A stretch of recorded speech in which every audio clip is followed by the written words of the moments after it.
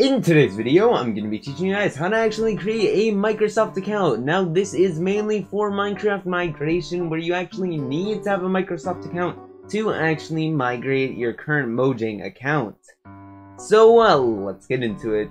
Now, starting off, this does not have to be strictly for Minecraft. You can just use this for a Microsoft account creation since it is the same. So what you're going to want to do is go to Microsoft.com. Once you have done that, go all the way over here and click on sign in. Now you obviously probably do not have an account, so you're going to want to hit create one. And then once you have done that, use your email right over here.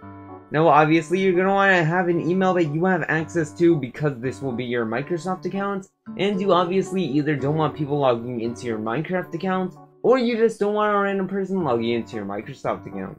Now once you have an email that you have access to, you're going to want to create a password.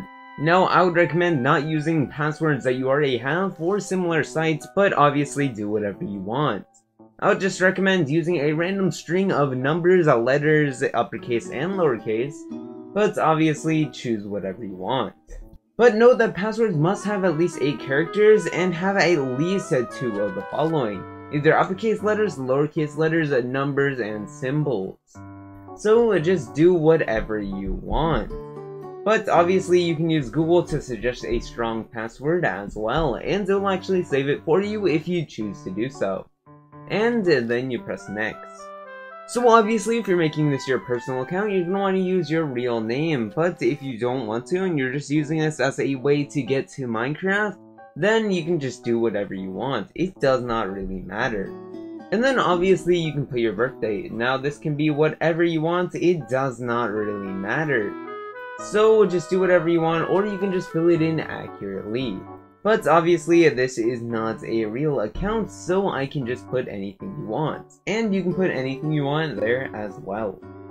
Now moving on, you have to verify your email. Now this is why you would want to have an email that you have access to. So I wouldn't recommend using a fake email or like a 10-minute email, just because you're going to need to have access to this account later.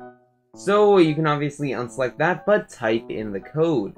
Once you actually have done that, what you're going to want to do is solve the robot puzzle, just a human verification, by clicking next and picking the donut, or whichever verification that you may get, since this changes over time. So I'm just going to click on this one since it is the donut.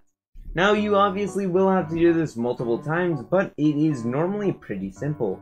And then you are actually done. That is it. Now as you can see, you are logged in. Now that is actually all you need to do for now until you actually get accepted into migration. But there is a second way to actually make a Microsoft account, and that is by using it in the Minecraft launcher. Now the second way to actually make this Microsoft account is by going through the Minecraft launcher. Yes, when you are actually migrating, you can actually make a Microsoft account within the launcher. Now it will give you a pop-up just like so to create a Microsoft account with the email that's already associated with your Mojang account.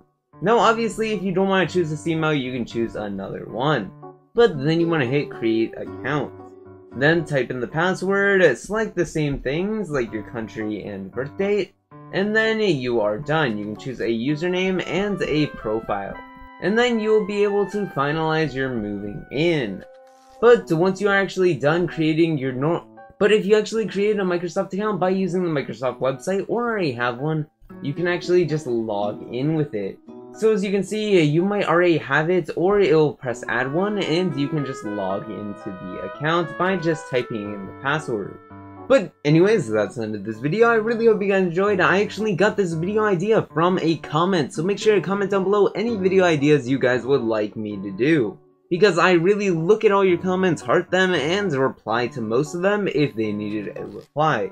But anyways, thank you guys for watching, and I'll leave a like, comment, and subscribe. Thank you for the massive amount of support recently, and I'll see you guys next time. Peace out.